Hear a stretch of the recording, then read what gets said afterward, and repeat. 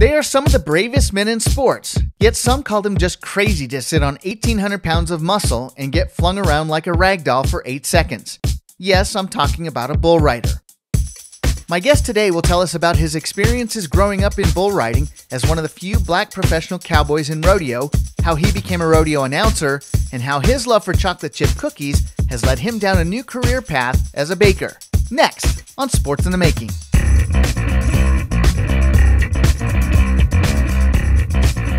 Thank you once again for joining me on Sports in the Making, a podcast where we find out about what people in the sports and sports broadcasting industry do, how they've made an impact in the sports world, and how it all comes together. I'm your host, Don Cardona, and this is episode number 23. If you've never been to a rodeo, you're missing out on one of the oldest sports in history. If you have, you know there are many sports that can cause injury in what's called the rough stock events. Saddle bronc riding, bareback bronc riding, which are all on horses, and of course bull riding. It takes a special kind of person to do any of these, but for me, the most dangerous of these is bull riding. I got to know this sport when I worked as a cameraman on a bull riding event in Phoenix early in my TV career, and it gave me a different appreciation for what these cowboys do. I followed it casually over the years, reconnecting with it in 2018 when I began producing a documentary on bull riding, and it led me to this episode's guest, Abe Morris. Abe is one of the few black rodeo cowboys to have ridden bulls professionally. He's done quite a bit within the sport and competed with some of the best bull riders in history in the late 70s and into the 1990s with guys such as Donnie Gay, Tuff Hedeman, and Lane Frost, who was immortalized in the motion picture 8 Seconds. In this episode, we talk about how he started riding bulls as a child in New Jersey, the challenges he faced as a black cowboy, how he became an announcer for Fox Sports, and his latest passion, baking some of the best cookies available. This is my conversation with my most recent friend, Abe Morris. All right, he's a former professional bull rider, winning multiple regional championship buckles. He's been a rodeo announcer with Prime Sports Network and Fox Sports. He's the first African-American to get his Professional Rodeo Cowboys Association announcer card. He's been inducted into the National Multicultural Western Heritage Museum and a Hall of Famer in the Salem County, New Jersey Sports Hall of Fame. And if that's not enough, he's an author of a couple of books, which we'll talk about later. And his latest venture is creating things in the kitchen, where he bakes his Cowboy Chute Out Cookies, which I had the chance to try earlier this year, and they are truly amazing. So, Abe, we're going to talk about all of that in just a bit. But first, what's been happening with you during COVID-19? I still have a job, and I am very, very thankful and very blessed to have a job. I could actually stay home, but basically, first our institution. I work for the VA, Department of Veterans Administration. Department of Veterans Affairs. But anyway, at first they told us we had to stay home, and then they gave us the option that we could still come in. Only a handful chose to come in. About 90% of the people, well, I'll say 95% of the people in my department don't come in at all. But I chose to because I didn't want to sit at home and listen to CNN all day long and listen to the gloom and doom because I knew it would depress me. So I still go to work, and I'm just blessed and thankful that I have a job and an income. For my audience, I just want to give a brief explanation on how we met. We met at an event called the Castle Rock Bull Riding Challenge back in 2018. I was shooting a documentary, and as I was getting my gear ready, I noticed a bunch of people gathering around this man that had a bunch of clear plastic bags with stuff in them, but I didn't know what it was. And that man was obviously you. So I asked a couple of people who you were and, basically who's that guy. And they told me it was you, and you were selling your famous Cowboy Chute Out Cookies. Now I have two food weaknesses. One is cinnamon buns, and the other is chocolate chip cookies. So a bit later, I went looking for you because I wanted to buy some, and they were all sold out. When we talked later, you had mentioned that you were an announcer at Fox Sports. So before we get into your career, let's talk a bit about your cookie business. How did you get started with that? Well, when I was a kid, my sister Janice baked chocolate chip cookies on a regular basis, and of course, when she started baking, the whole house, we'd smell them. So we'd come in and, for lack of a better term, we'd steal them, and she'd chase us out of the kitchen. So I loved chocolate chip cookies. Those were really good. When I got out of college, I still love chocolate chip cookies, and I decided, well, I didn't have a girlfriend at the time, and I said, well, I'm going to teach myself to bake chocolate chip cookies. That's how much I like them. So got a recipe, baked some cookies, and I just tweaked it over the years. And that's how I got started baking chocolate chip cookies. Now, your cookies have taken on some sort of fame, I guess I'd say. I mean, you're a presence at a lot of rodeos, including some of the big venues such as the PBR World Finals, and I imagine the NFR and things of that nature. How have you been able to get that word out about your cookies? Is it you, or is it a combination of just word of mouth? A little bit of both. I've gone to the NFR probably the last 6 or 7 years in a row, and I always stay at the Orleans. And Donnie Gay and Joe Beaver and Dan Miller have a show at the Orleans, and it's they always do it every night on stage after the National Finals Rodeo performance. And a couple of years ago, and Donnie Gay, by the way, absolutely loves my cookies. And a couple of years ago, I asked him, "Hey, Donnie, could you, hey, if you can get me on your show?" And he said, "Yeah, I'll get you on tonight." So I said, "Tonight?" And he's like, "Yeah." I said, "Well, don't you need to go ask somebody else first?" And he said, "No." He said, "It's my show, and I'll do whatever I want." So he got me on, and that was in 2018, December. And so then the next year I asked him again. He goes, "Yeah, heck yeah, we'll get you on again." So RFD TV has filmed me on stage, and I just go up and talk about my cookies and talk about my rodeo book, and I just hand out little free samples to the audience, and they love them. What's the secret of your cookie then? I don't really know. I tweaked them over the years, and when I finally got to the recipe that I liked, I stick with it. But as far as, that, I'm really not going to divulge anything. I'm not going to tell anybody exactly what I do. I finally did write down my recipe, and that's about it. But I do the same thing every single time without fail. I don't deviate. I use my recipe. I don't know anybody else that has my recipe because people tell me that how unique they are. They said they like them. My cookies are big and they're thick, and they're tasty. And I like them too, don't get me wrong. I probably like my chocolate chip cookies as well as anybody, but I've been inundated, and I'm glad that multiple people have told me these are the best chocolate chip cookies they've ever had in their life. And I'm glad, because that's a market for me that I keep pursuing. I did try them, and they're excellent. Once COVID opens up again, I'll probably be giving you a call. Okay, thanks. So, talking about your career, when we talked a couple months ago about how you got into bull riding, and for what's known as a Western sport, you started at 8 years old as a kid in New Jersey. How did that happen? I have four older cousins. Two of them have passed away, but Gene Walker, David Walker, Jimmy Lee Walker, Willie Ed Walker. My dad sent me to live with them. Their mom and my dad are sister and brother. So their mom's maiden name is Morris. And he sent me to live with them for the summer before I went to kindergarten.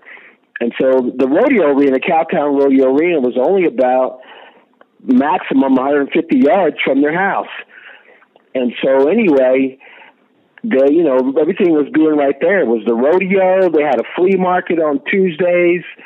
And the rodeo was every Saturday night in the summer, and I stayed there, and they were already riding ponies and horses and stuff like that. And so they just basically convinced me to do what they did. They were my coaches. I looked up to them.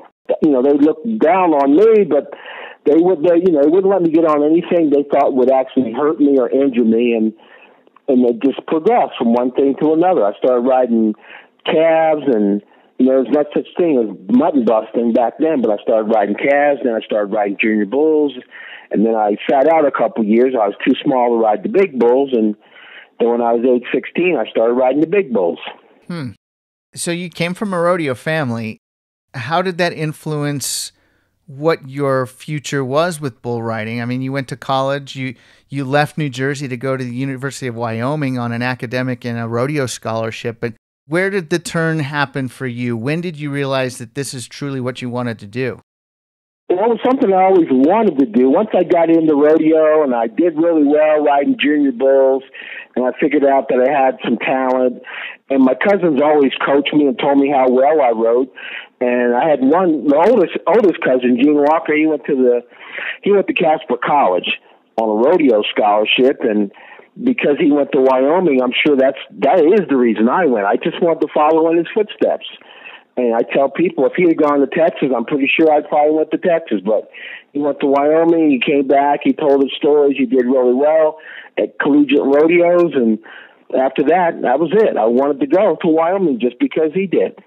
Well, in a sport that I think most people don't think of many black athletes participating in, how were you perceived in rodeo at the time? It was different. It was, for lack of a better term, I was like the only fly in the milk bowl. No doubt about that. Yeah, no doubt. When I showed up at college rodeos, my cousin was gone. He'd already finished his career and moved on, and eventually he went to Hollywood and started making movies as a stuntman. But I was the only black guy in the Central Rocky Mountain rodeo region for almost the entire time I was there. I think maybe when I was a senior, 2 other guys came from Chicago, but for the first 3 years, it was it. I was it. That was it. So every time we went to college rodeo, if they saw a black guy at the rodeo competing, they knew it was me, Abe Morris, University of Wyoming. So that's how I got started. But when I showed up on campus, I wore like T-shirts and things like that said rodeo, because I was a fan. Anything that said rodeo, I wanted to wear it. And one of the black football players saw me wearing a T-shirt that said, "Rodeo, America's #1 sport." And he said, "What do you know about rodeo?" And I told him I was a cowboy. And he said, "Cowboy?" Yes, I'm a bull rider. He's a bull rider. He said, "There's no such thing as black cowboys." So he said, "Where are you from?" I said, "New Jersey." Then he laughed. He thought it was a joke. I know you're lying to me, because, first of all, there's no such thing as a black cowboy. They don't exist. And you're going to tell me you came from New Jersey and all that? So anyway, I told him to come to my dorm room. I said, "I'll show you some photos." And he didn't. For about, a month, he still wouldn't come to my room. And I would always see him, and I lived in Ord Hall, and I'd say, "Nate, come up to my room. I'll show you my photo album." He refused. And the only way I made a connection with him was one day I walked out of my room, and he was standing there waiting for the elevator. And I said, finally I had him cornered. I said, "Hold on," because it's been going on for about a month. I said, hold on. I said, "Stay right here." He kept, "Man, I don't have time for you. I got to go to class." I said, "Stay right here." I ran down to my room, grabbed my photo album, came out here. Look at it. He started turning the pages and cursing up a storm. Cursing. Blankety blank, blankety blank. He said, "I got to show the other guys this photo album." He took off. He went and started knocking on doors and stuff like that. I'm like, "Where you going?" "Give me back my album." Oh, no, he wouldn't give it back. He was a big guy. And he just said, "I got to show so-and-so these pictures." And next thing you know, he went, he's a football player, so he told the whole, football team, "Man, there's a little skinny black guy in Ord Hall. He rides some great big bulls." And it spread like wildfire. Did they come out and watch you bull ride? And if they did, what was their reaction then? Well, at the time, we would practice at the OK Corral. It was the High Plains Arena, the OK Corral. Pete Burns owned it. Hal Burns owned it. And the rodeo team would actually pay for us to go practice. They had bulls, and we'd go out and get on the bulls, and they'd charge all our fees. The rodeo team paid for the practice session. So we got on for free, but they charged the college, the university, the rodeo team. And so that way, but a couple guys came out, and they just wanted to see me in person. So they did. And in fact, I remember when they came out, and it was all by draw. And they had this bull. He was, I can't think of his name. I'll think of him eventually. But he was, they called him Goliath. And he was huge compared to the other bulls. He was the absolute biggest bull. And he stood out just like a Goliath. And that's why they called him Goliath. And I went out and I drew that bull, and they thought it was all rigged. They said, "Man, we went to watch Abe ride, and they put him on the biggest bull out there." But, after that, this guy, he lived on my floor, and he was an English major, His name was Jeff Fry, and he told me the only people that knew I was on the rodeo team or rode bulls were the people who close contact. You know, they'd see me leaving the dorm with my bag and, you know, my gear and all that stuff. I didn't have a buckle at the time or anything like that, but they noticed. Hey, this guy going to practice and all that. That's the only time I looked like a cowboy was when I went to practice. And he said, hey, I know you ride bulls, and he said, I want to do a story. Well, his assignment for that semester was to write a story on an interesting student at the University of Wyoming, and that was his assignment for his English major. And he said, I know you're a cowboy, I know you ride bulls. He said, I want to write my story on you. Would you agree? And I said, sure. So he wrote this story on me, and, you know, I tell people it's the truth. He polished it up. You know, I said he added a little more salt and pepper to the story, and he tried to make me look like this great bull rider. It wasn't true because I really hadn't done anything. and people were like, oh, man, who's this guy? So anyway, what they did is they purposely coordinated the story to go with the college rodeo. The college rodeo was right there on campus.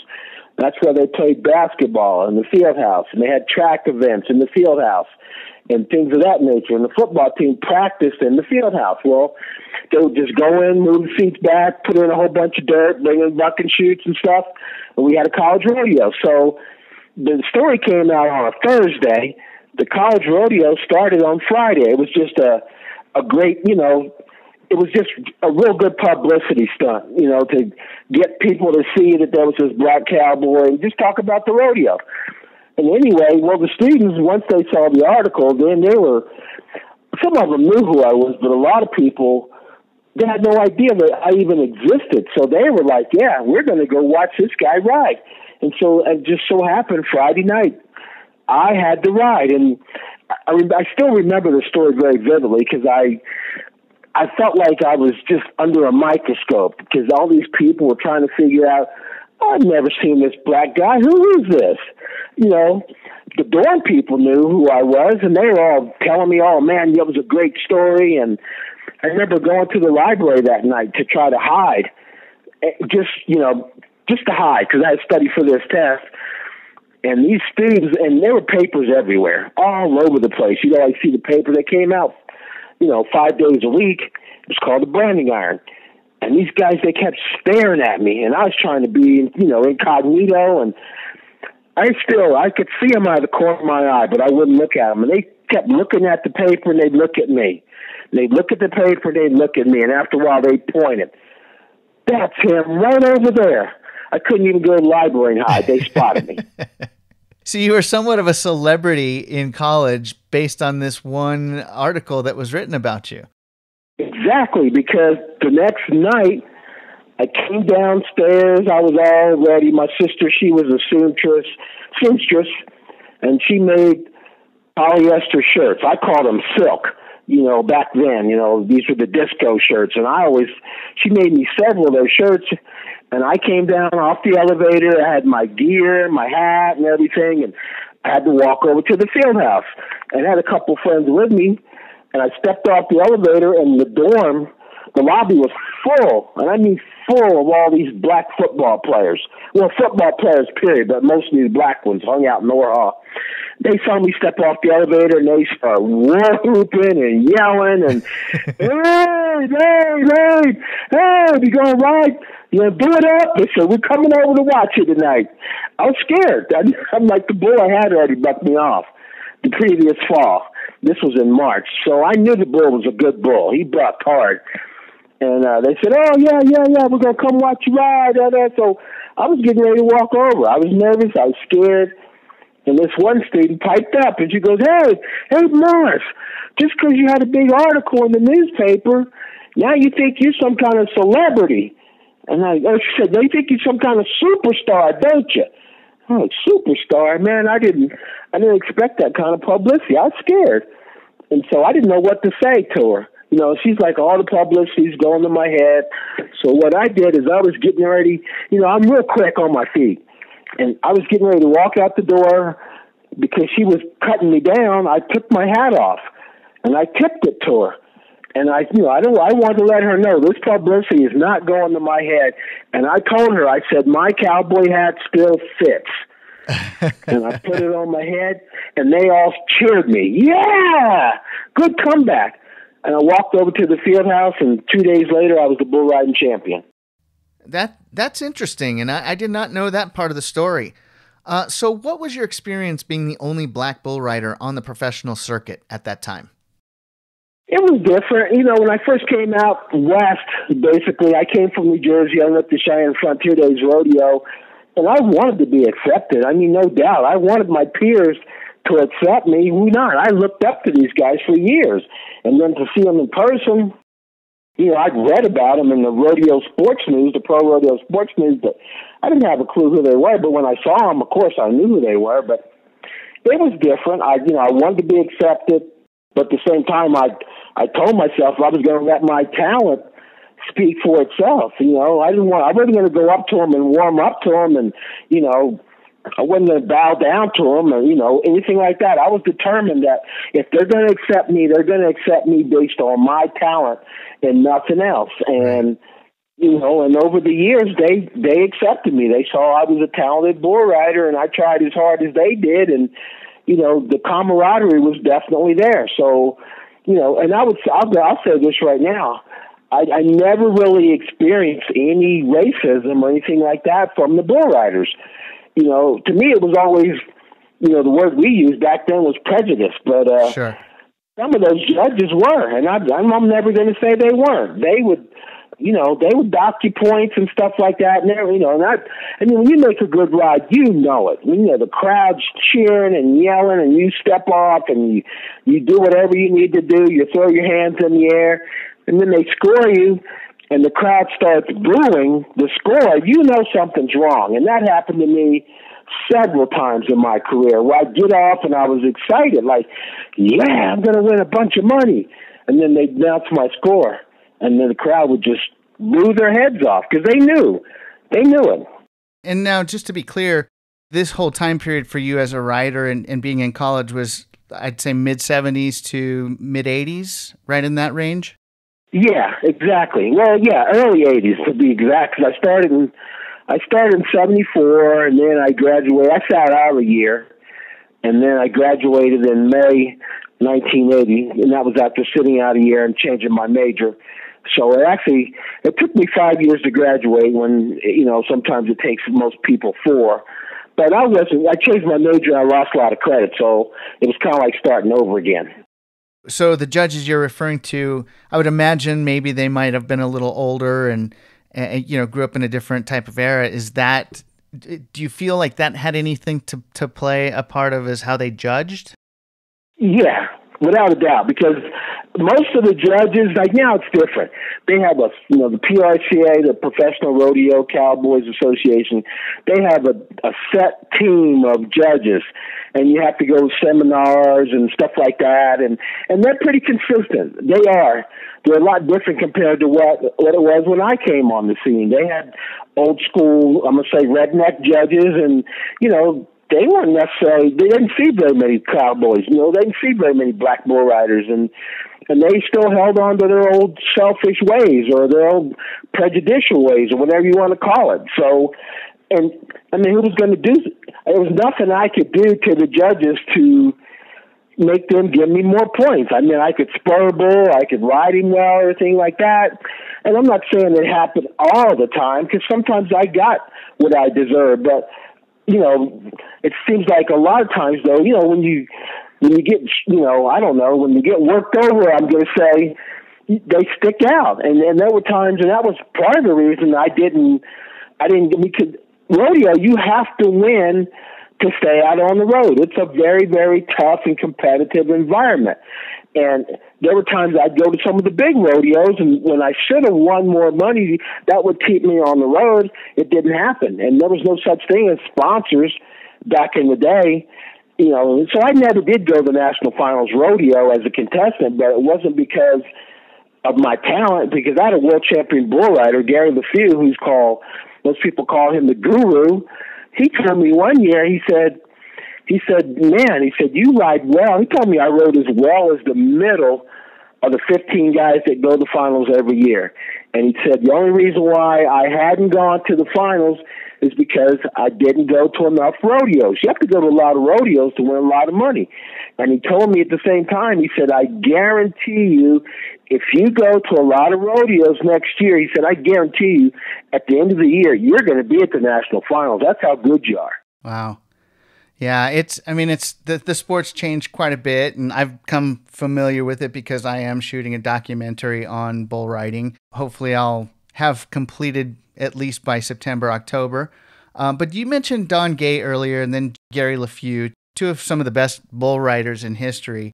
Were those the guys that you kind of look to for guidance and things like that? I mean, and those are just more the traditional types of names, but in my research, I discovered Murtis Deitman, who's in the Pro Rodeo Hall of Fame, known as the Jackie Robinson of rodeo, and the first African-American to compete in the National Finals Rodeo. And then you've got Charlie Simpson, who I believe was maybe a little bit after you, the first PRCA world champion in 1982, and also a Pro Rodeo Hall of Famer. How did those guys factor into the way you were as a rider? Well, Charlie Sampson was out at the same time I was. So I met Charlie before he ever qualified for the National Finals Rodeo. Okay. So, yeah, I met him at a rodeo in Evanston, Wyoming. I didn't know who he was. I had no clue who he was. But I watched him, and I'm like, wow, that guy rides pretty good. And I think it was probably about 3 years later that he became a world champion. Maybe I don't know, 3 to 4 years later, because he was a world champion in 1982. But when I came out, Murtis Deitman had already retired, so he didn't really, affect my career at all. Now, he was around when my cousin Gene Walker was around, and I knew a lot about Murtis Deitman before I came out west because, of course, being a black cowboy, and here there's this famous black bull rider out west, well, I always wanted to go out west, and I knew a lot about Murtis, and I always looked up to him, but I never met Murtis Deitman until his career was over. I was still competing, but I think I met him in Houston one year. Mm-hmm. But I don't say that would really affect me. I mean, I can say, they encouraged me. I'm glad they were out there, but, right. Rodeos, it's a personal sport, and it's what you do when you get on a bull that, the judges judge you, the crowd cheers and all that stuff. So, when I climbed down on the bull, I didn't think a lot about Charles Sampson or Murtis Deitman. I was thinking about Abe Morris trying to win some money and make the whistle and stay alive. What's the relationship building like when you're a bull rider? Because you're going from small town to small town and, different states. And do you travel alone? Did you travel together with a group of guys? How did that work? Yeah, the PRCA set up what was called a buddy system, which was done through Procom, where you enter the central entry office, where it guaranteed that you would be, you would be competing at the same exact time as your traveling partner. So that helped a lot. So at one point, I think it was like groups of 2 for sure would always be in the same performance or slack. I think you could enter as much as 3 guys, not 4. And all 4 guys would, be in the same performance. But guys would try to split them up because, if they were going to make sure they had 4 guys in the same performance, but there was only 3 places left to be in the performance, then they would put all 4 guys in the slack. And the slack was like the extra. And they never put any decent bulls in the slack because they wanted their best bulls to be seen by the audience, by the crowd. So the best bulls got bucked on the performance. The dinks got bucked in the slack. Most of the time when guys drew up in the slack, they'd turn out. They would call Procom, tell them they weren't coming, they paid their entry fee, and they'd go to another rodeo because your chances were slim to none that you were going to win any money. I don't think hardly anybody ever won money in the slack in the PRCA. So, but that was where, but you had that buddy system. That helped a lot. So, yeah, you would travel with the same guys, and usually, you get 3 or 4 guys together, and you take one vehicle, and, you'd split expenses. We'd split, gas and expenses and things like that. So that helped a lot. And because these are the guys that, you're the guys that you were closest to anyway. So you would pick a partner usually and travel with them, sometimes for the whole season. I'm sure you developed some really close friendships out of that. I did. Lasting friendships. And these are guys that I still see, they don't compete anymore, but we keep in touch, mostly on Facebook or something like that. But yeah, these are the relationships that you've gained over the years. And I mean, there is a camaraderie with the bull riders. I mean, think about it. It's a very, very dangerous sport, and guys get killed, and it's dangerous. I mean, I was at Cheyenne. I was actually working for Prime Sports, and I interviewed Lane Frost the day he got killed, and as an announcer, and yeah, I cried like a little baby. It was tough. We'll get to that in just a little bit because I'm curious to find out more. Before we move on, what does wearing a buckle mean to a bull rider? It's a status symbol. It's just like people, when you're in a parking lot or something, or an event or something, you see somebody drive up in a Mercedes or something of that nature, a Cadillac or a really nice car. Now it's Lexus or things of that nature, a Tesla or a Jaguar or something. You're like, whoa! It's a status symbol, and people, we're all humans. We pay attention to status symbols. Yeah. And so you go to a rodeo and you'll meet people, or even women. They call them. Some guys call them buckle bunnies. These are women that went and they were just fans. But the nicer buckle you wore, the more prestigious you were, and they would pay more attention to the guys with a nice buckle. They're like, oh wow, because it just shows it's like a testament to your talent. Yeah. If you wear a really, really nice buckle, like, wow, that guy must be good. Look at that buckle he wears. Yeah. And that's what it's true. That's human nature. But I'll tell you this too. I mean, I've gone to rodeos all over the United States, and I don't care who they are. They might meet you, or they shake your hand, or a fan or something like that. They will shake your hand, and I guarantee you they look at your buckle at the same time. They're trying to be suave about it, but they glance at your buckle. They want, oh wow, the first thing, oh this guy's something. Look at the buckle. But now I don't know. There's so many buckles now. They aren't as prestigious as they used to be, because back when I was going, only certain rodeos gave out buckles, and it's like that. But now you have people they give buckles out for first place and second place and third place and fourth place. There's buckles all over the place. But back when I was going, if you didn't win first, you didn't win a buckle, and most rodeos didn't give away buckles. Right. Well, and you were pretty good for your time, and I'll just read off a little bit of your accomplishments here. You were an 8-time qualifier in the Mountain States Circuit Finals and the average winner in 1989, the 1989 Wrangler Circuit Series bull riding champion, 2-time qualifier for the Dodge National Circuit Finals Rodeo, the 1990 Open to the World Bull Riding Champion, and you toured with the Bull Riders Only Series for 3 years. And, you mentioned all the buckles that they're giving out now. I think maybe that's a sign that, there's more opportunity as well for riders to earn money and to get a little bit of that stuff. And just looking at, again, from some of my research, riders today in the PBR who are black, Ezekiel Mitchell, I'm not sure how much you follow of them, but he was ranked number 1 in the PBR last September 2019. What do you think the future is for black cowboys in the sport? That's a tough one, because I'll be honest with you. I'm disappointed that there isn't more black rodeo contestants out there. There are some, and don't get me wrong. If you go to Texas, you go to Oklahoma, there are a lot of black cowboys, but they don't go to the PRCA. They might go to the Bill Pickett Association, which is it's a smaller association. They only put on about maybe 10 rodeos a year or something like that. Or if they go to like Cleo Hearn's Cowboys of Color, you'll see some there. And even in the PBR, there's only, like a handful, Ezekiel Mitchell. But if you go back to the PBR, there's only been a few black guys that have actually qualified for the PBR finals. And I think, I couldn't name them all, but I know Nick Buckley was one of the guys. And you think, Gary Richard, I'm not sure if he ever qualified. I can't remember. But I think he did. Gary Richard did, Nick Buckley. Is there a reason you think why they're not, or is it just there's no interest in it? I'd say there's a lot of interest, but I don't really know. I remember when I retired, I did a radio interview long ago, and And actually, I was at a studio here in Denver, and Lee Aiken was at a studio in New York City at the time of one of the events, and we did a radio interview, and they aired it, and I thought, and I'd already been retired for at least 10 years or more, maybe more.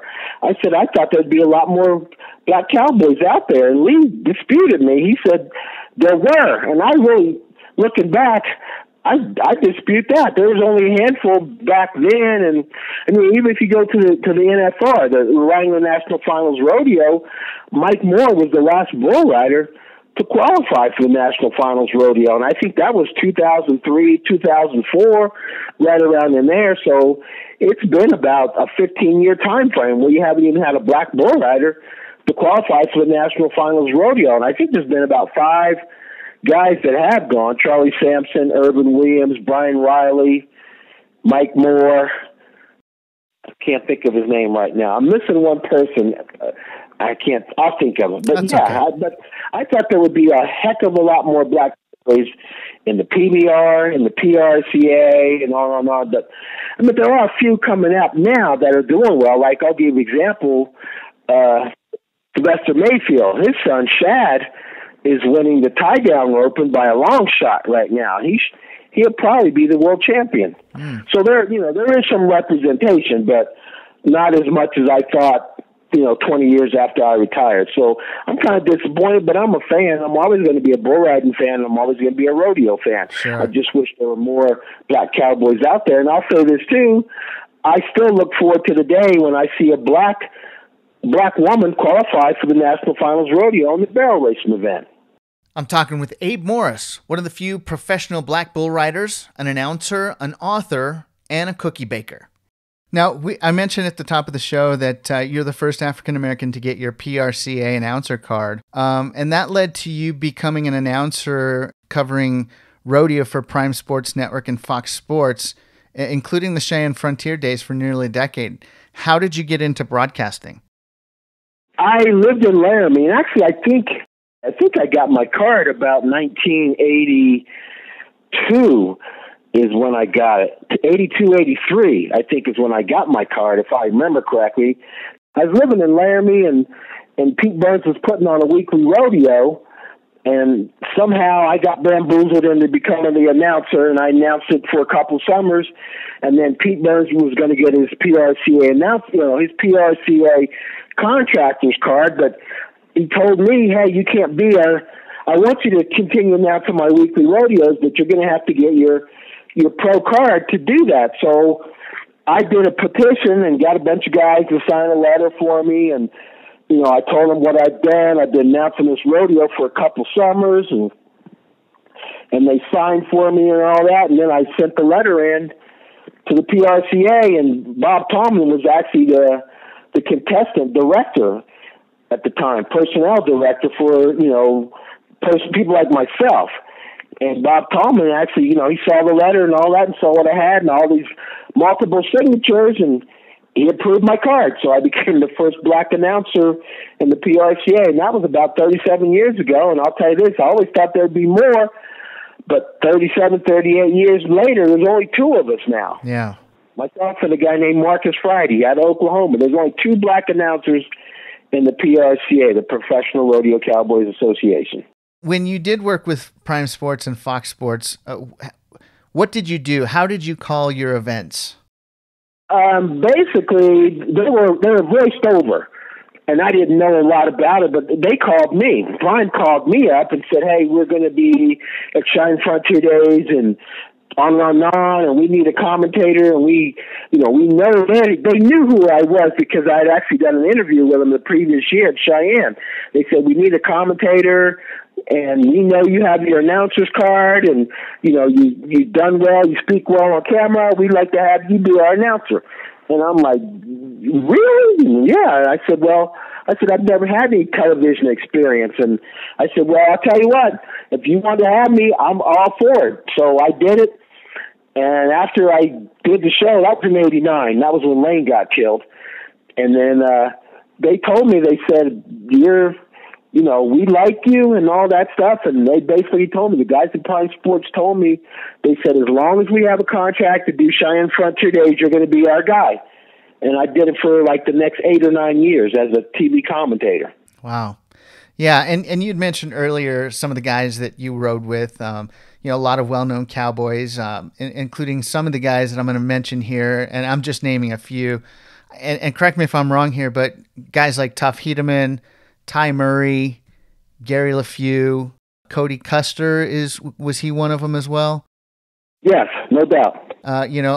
Most of these guys are greats. And then one that, I'm sure many people know about, and you mentioned him earlier, Lane Frost, who was immortalized in the Hollywood motion picture 8 Seconds and portrayed by the late Luke Perry. How do you think that movie captured who Lane Frost was? It was a Hollywood movie. I think there's some things in there weren't true, but most of it, it does attract an audience. Like, part of the thing was they had that Lane and his dad didn't get along, and that was just Hollywood stuff. Yeah. But they got along really well. In fact, every year I go to the National Finals Rodeo, I see Elsie and Clyde Foss, and we always make a point to take a picture together. Like when I started going and my son Justin would go with me, we'd always make sure we took a picture, and one of those pictures is posted on my website. And I didn't really even have to tell people who they were. I'm sure most people, all you do is look at the picture. It's me, it's Justin, it's Clyde Foss, it's Elsie Foss. So anyway, but yeah, I don't know. I came along at a great time. Those guys were great. They were always super nice to me. And I feel blessed that I got to know some of those guys on a personal level. Yeah. I mean, it's not like I have to go tell somebody, hey, I know Tuff Hedeman. He knows me. If I see him and we're going to speak, we're going to shake hands. We're not bosom buddies, I can tell you that, but we're going to always be cordial to each other. And that goes wherever. There's a lot of them I'm a lot more cordial with than I am with Tuff Hedeman, but that's not a knock on him. I'm just saying. Sure. But all those guys, I know them really well, and they know me really well. So it's a camaraderie. It's not like, if you go up to Ty Murray and say, hey, you ever hear of Abe Morris? He's probably going to laugh at you. Like, of course I know him. It's cool. With Lane Frost, you'd mentioned that you had interviewed him on the day that he died. Do you remember the conversation you had prior to that happening, and then your reaction after? Well, yeah, when I get there, I'm at Cheyenne, and I didn't have to introduce myself because everybody knew who I was already, so I would just go grab them. Hey, you guys, I'm working on a TV station. You mind if I interview you? And every single one of them said yes. They told me pick about 10 guys to interview before the rodeo who have already done well and who have a good chance to do well. So I just randomly grabbed people who had already done well because Lane won the second go-around at Cheyenne that year. And he was in the finals, and I just grabbed a couple guys, and I would interview them. And I was on camera, and so basically I would, I'd stand, and they told us to interview some guys. If we need the footage, we'll use it. If not, don't worry about it. At least we got some extra footage. And so I just would grab guys and interview them on camera, and I'd say, I'd ask them questions and da-da-da-da, back and forth. And because I was on camera, I shook every one of them. I shook their hand. I said, here, well, good luck today. And then when I interviewed Lane, I'd basically, okay, you won the second round, stuff like that. Mm-hmm. What are your chances? What do you think of the bull you have today? Stuff like that. And he had the bull SO, was the bull's brand, but his name was Bat to the Bone, was they called him, or something like that. And but because the bull riders called him SO. But anyway, we just talked back and forth, and I shook his hand, and I said, good luck. And then after I watched him ride and everything, and he died, I didn't know he died right then and there. I didn't know it till about probably half an hour later was when I really, really knew he had passed away. But I cried. I broke down, cried like a little baby. It was hard because then I looked back and I said, when I shook Lane's hand and said good luck, I was really just saying, I said it was like me saying goodbye because I was never going to ever see him again. So it was, and he was, without a doubt, he was one of the nicest guys that ever put on a hat and boots and spurs and chaps. I'd see Lane all the time during rodeo season, and he was one of the guys that was always cordial. I mean, when I saw Lane, he would go out of his way to come and say hi to me. So it wasn't like he was never standoffish with me. I'd see him, and right away we just had this charisma, kind of a magnetism. Hey, how are you? We shake the hand, and how things been going? That type of stuff. So, yeah, it was hard. I mean, it's always hard when you see somebody that you like or whatever, and they get killed, but it was really hard. Like I said, I cried like a little baby. I didn't think I'd break down like that, but I did. Yeah, he made a huge impact in the sport, during his riding days and then even afterwards with all the safety changes. So, and as far as you're concerned in your broadcasting, how do you feel you were able to contribute to the casual fans' interest in rodeo being an announcer? Well, I knew the sport, inside and out, and I knew what the fans were looking for, the little intricate things and stuff like that. So I would always give my little, play-by-play or something like that. And the other thing that always helped me is I've always had an excellent memory. And so I didn't have to have there was no such thing as a laptop computer back in 1989 or things like that. So, I mean, I knew data, and I still do to this day, but I could tell you this guy was 86 points on this bull at Reno and on, and I'd rattle that stuff off. When I was a kid, this guy back home, Andy Harris, he used to call me Mr. Rodeo because I kept up with data. I knew stuff, and people would come to me, and I knew bulls, I knew their patterns, and I've always had a great memory for bull rides and statistics and things of that nature. So even so today, I still have a great memory about it. I just don't follow it as close as I used to. When I became a fan of bull riding is when I was contracted to be a camera operator on an event in Phoenix. And I had no idea what was going on. I was the cameraman on the shoot, and, I was a little bit nervous. I had somebody holding me just in case I fell, and I just thought it was a bunch of crazy cowboys jumping on a bull to see if they could ride for 8 seconds. But there's a lot of technique that goes into it, as I've discovered. So for someone who's learning about bull riding, what should they try and pay attention to when they're either at the sport or maybe on TV? It's just like an Olympic sport. I mean, you understand, you watch control. You can tell, some of the things that guys like judges are looking for, like if a bull jumps, kicks, spins, kicks, stuff like that, change of direction. If a guy's riding really well, you can tell if a guy is in control or if he's slipping and sliding and flopping and popping all over the place. A good, solid ride. So you can tell just by watching. You go to enough bull riding events, or if you're just a novice, first timer, you pick up on what's good. If a guy's in trouble, you can tell when a guy gets in trouble, because usually if he gets in trouble, and the very next jump he's bucking off. There's some things you have to do correctly to stay on bulls. And it's called posting and get out over the bull when he comes up in the front end, and then you lean back just a little bit, not too much, but, throw your free arm back when he kicks. And then you have to reposition yourself, just like like in an English event, a horse jumping over all these different obstacles. Well, it's a give and a flow. And there's, bull riding's a finesse event too. People think you have to be the strongest man in the world. No, it's finesse. You give and take. It's like with a dance partner. The bull does something, you counteract it, and that's how it works. And you cannot, out strong, or it's not strength. You're not trying to be stronger than the bull. You're just trying to finesse and move with him and get away from his power.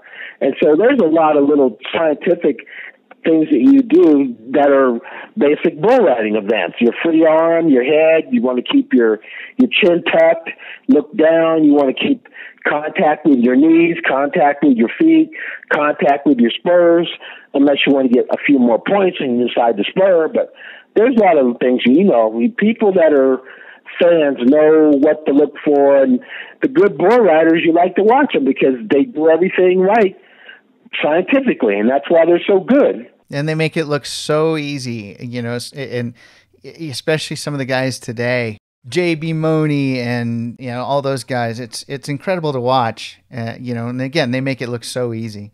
Right. Yeah. There's a few guys in the PBR that are really, really good, and there's guys in the PRCA that are really, really good too. There's some talented bull riders. I'm at Sage Kemsley now. I think he's won 6 world titles in a row, and he's in the lead to win a 7th.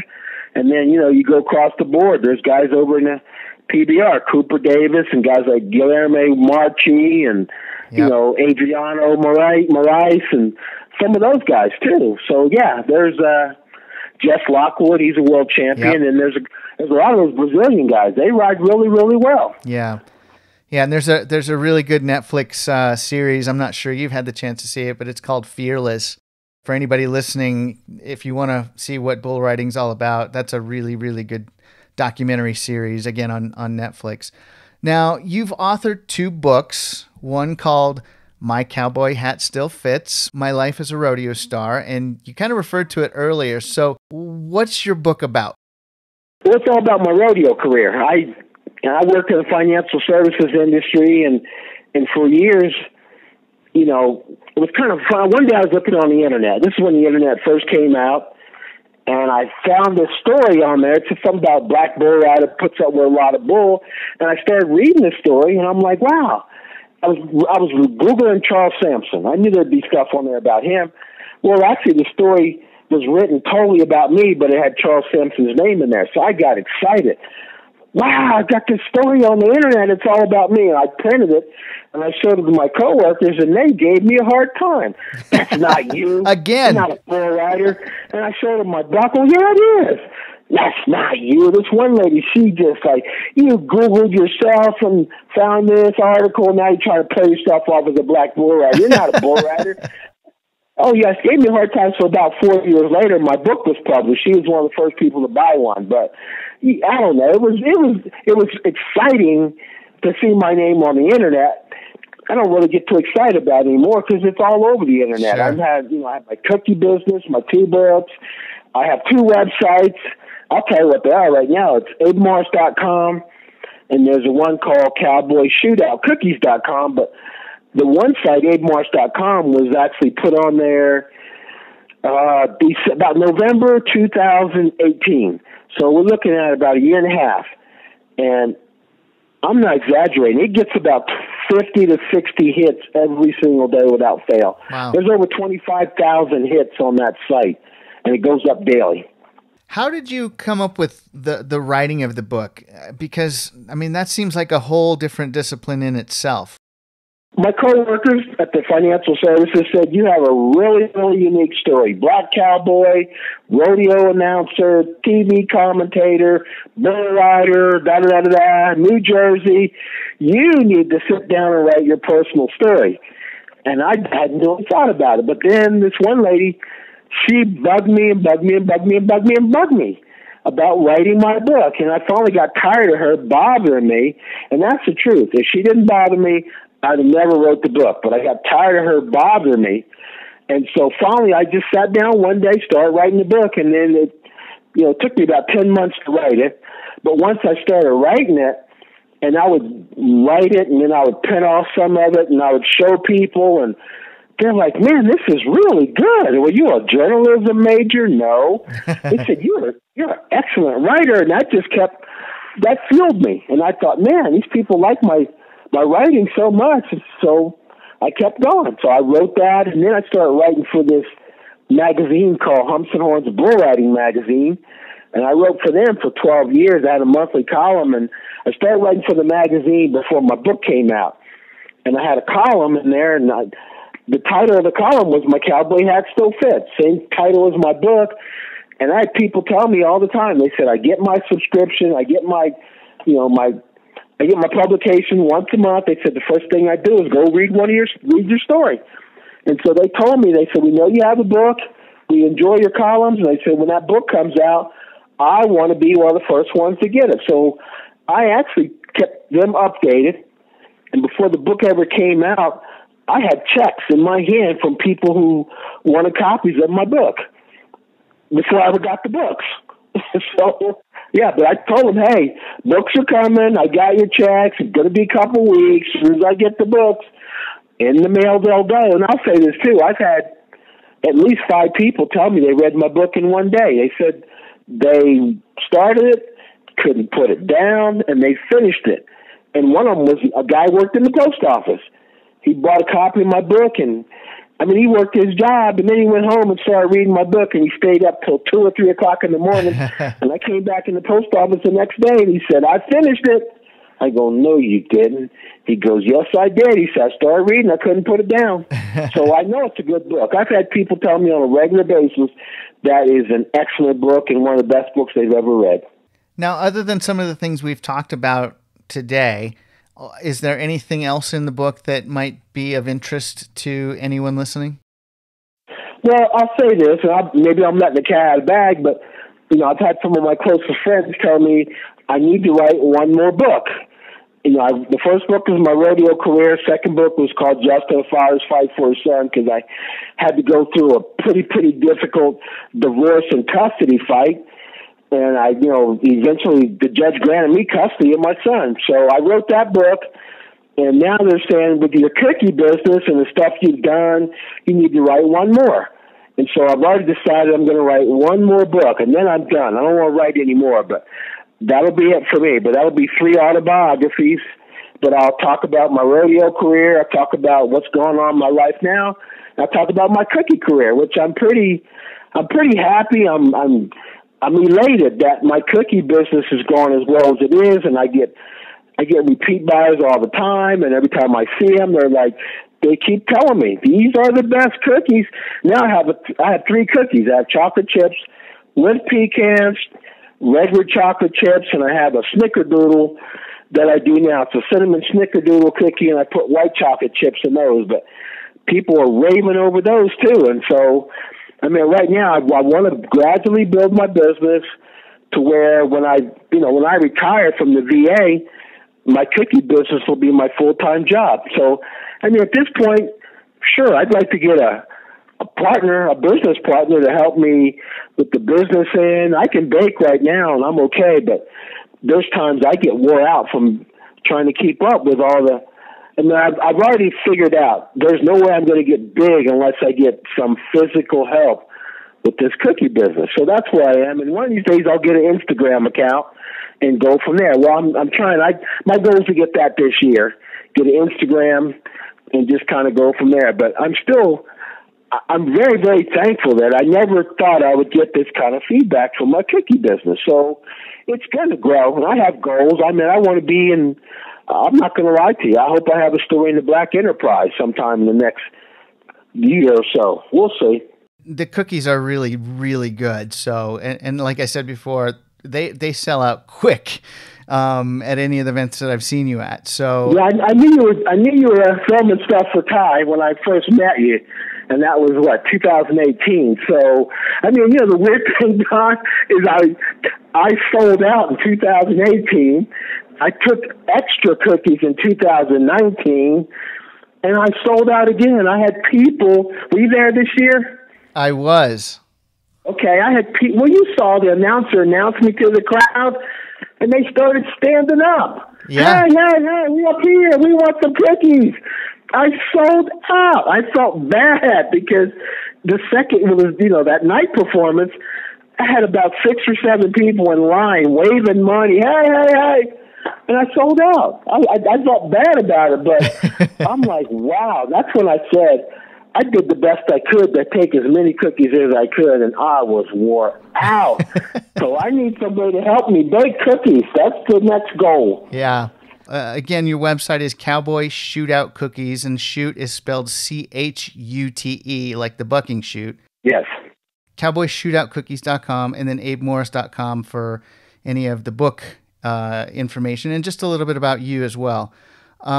So we're getting to the end of our time together, but there are a couple more questions for you. One, what's the best advice you've ever been given in the industry that you've been in? Let's go bull riding first and then the riding industry. I'm going to go, as far as the bull riding industry, my cousin Gene Walker, he's deceased now, but he always told us multiple times, I never forgot, he'd always say the safest place as far as bull riding was in the middle of their back. I could see that. Yep, that's what he said. Now, I guess in the writing industry, I think when I first started writing, I remember people told me, they said, you better have some thick skin because it's a very, very tough industry.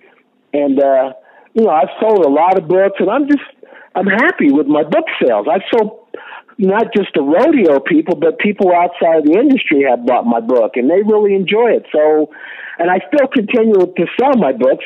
I think I didn't know this at first, but I found out, and I think somebody told me that only. Let me make sure I get this right. I mean, there's multiple books that are published, self-published, on and on and on. But she said every year only 7% of the books that are published sell more than 1,000 copies in the first year. Only 7%. And so, I mean, I sold a lot more than that in the first year. So I know my book, I'm like, wow. I sold more than 1,000 copies of my book in the first year. Most of the books were sold by me. I didn't have anybody out there marketing or anything like that. I did it myself, and I continue to market. I mean, I know how to sell. That's one thing I've always told people. I mean, I've been a licensed insurance agent for like 25 years now. I learned a lot in the industry. I know how to market, and I know how to sell, and that's just the carryover now from my books, my writing, and my cookie business. And I'll say this too, I don't know if this is going to happen, but I honestly do believe that when I die, that people are going to say, the first thing come out of their mouth is going to say, oh, that's that cookie guy. Because, see, mainstream media hasn't discovered my cookies yet. The rodeo people know about them. And I'm hoping when I cross over, and that's the thing. Most people are probably not going to be interested in reading a rodeo book, but I'll guarantee you a heck of a lot of them like eating chocolate chip cookies from all walks of life, and that's where I will make my mark. It's so interesting to hear all the things that you've done, and I can just hear your passion when you're talking about your cookies and your book. So I wish you the best of luck. The final thing that I'd like to ask from you is, because you've been doing all of these things, is there any piece of advice that you would give listeners on how to, I guess, manage multiple projects or be in the moment on what you're doing? I would say, I mean, I'm lucky, I'm grateful, I honestly do believe I will leave a legacy behind. And I'll be honest, too, even with the cookie business, I may never get rich off of it, but I honestly think I can. I think the potential is there because people like them so much. But my goal with my cookie business is not to be rich. I want to be able to leave my cookie business to my son, Justin, and my family and get them incorporated and work. And I hope they get rich. So if I don't get rich, no big deal. But I've been blessed. God has given me a lot of talent as far as writing, speaking, baking, marketing, and I'm going to use it all. So I honestly believe when I go to my grave or on my deathbed, I won't be looking back and having regrets. My whole thing with my cookie business now, I've struggled financially, multiple times, but as long as I don't ever struggle again for the rest of my life, I will be happy. And I hope my cookies do become super, super famous and well-known all over the United States. That's my goal. I hope they are mass-produced, and I hope they sell like crazy, because I honestly see that happening probably within 3 years. I've said this multiple times, they're really good. So if you haven't had the chance to try them and you do get the chance, I highly recommend it. So Abe, best of luck to you with the cookie business and the book business. And thank you for sharing a little bit about your story and how it all came together for you. So I appreciate it. Thank you, Don. I appreciate it. Okay, this was one of my more interesting episodes in getting to know Abe's experiences in rodeo. And even though I'm familiar with bull riding, preparing for this podcast was like a history lesson in finding out more about black cowboys in history and the impact they've made on the sport. So if you have the chance, you should look up some of the black bull riders like Murtis Deitman, Charlie Sampson, Ezekiel Mitchell, and others, just to get a sense of what they've accomplished. And if you're a chocolate chip cookie aficionado, give Abe's Cowboy Chute Out Cookies a try. The links will be in the podcast notes. And if you're into bull riding or you want to find out more about the sport in general, check out the film Fearless on Netflix, which follows the Brazilian riders. It's a really interesting watch, and it taught me a lot about the struggles that bull riders go through. And a bit later in the year, my documentary on bull riding is set to release, so keep listening to the Sports in the Making podcast for updates. Be sure to subscribe to this podcast so you can catch both previous and upcoming episodes where I talk with people in the sports and sports broadcasting industry who have made an impact on how sports are viewed throughout the world. Episodes are released every other Thursday through the summer. And if you have any suggestions on what you'd like to know more about in sports, drop me a line at sportsinthemaking.com or contact me on Facebook, Twitter, or LinkedIn. And if you have any questions for me or my guests, I'd love to share them on the show. Wherever you listen to this podcast, I'd appreciate it if you like it, share it, and leave positive reviews on your social media channels. Also, be sure to subscribe to Sports in the Making so you don't miss out on more episodes and you can catch up on previous ones there as well. I'm your host, Don Cardona. Thank you for listening to Sports in the Making.